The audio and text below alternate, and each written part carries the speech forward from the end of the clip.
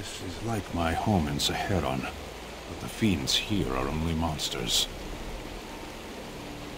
You called. Speak, then. Ours wear the faces of men. No. Even the most cunning emissaries of the Archdemon cannot pass for men. Darkspawn, abominations, plagues, and storms. Men are far more dangerous than these. One moment of betrayal can bring more ruin than an earthquake. You know this.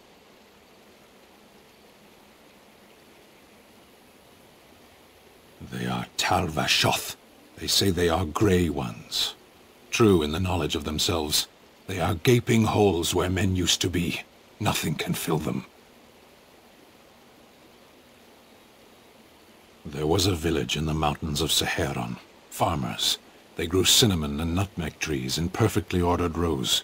There would always be one person waiting, a foreman, a harvester, rank didn't matter. Often they would say nothing. Simply watch as we worked to examine the empty house, a new one each time, that had once been the home of a colleague, a friend. We always made a point of searching. Now and then a body would turn up in a river eaten by rain and crows. More often we found nothing. Even in the worst parts of the jungle, the villagers would send someone with us, to see the tiniest piece of bone or cloth. Anything contained the possibility of their lost friend. Must we speak of this? We could be fighting something. Very well. Isn't it the nature of a wound to bleed? I have no more answers than you. Why do we fight the Darkspawn? Why do the Darkspawn fight us?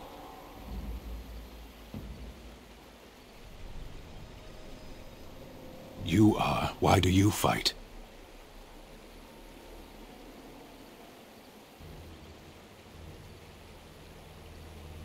Yes. There is no other reason. The Tal-Vashoth wish us dead, and we wish to go on living. The point of our war is war. Very well.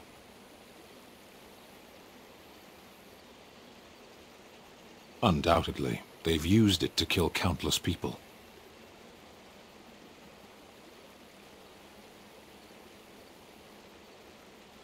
No, but they don't care what I think.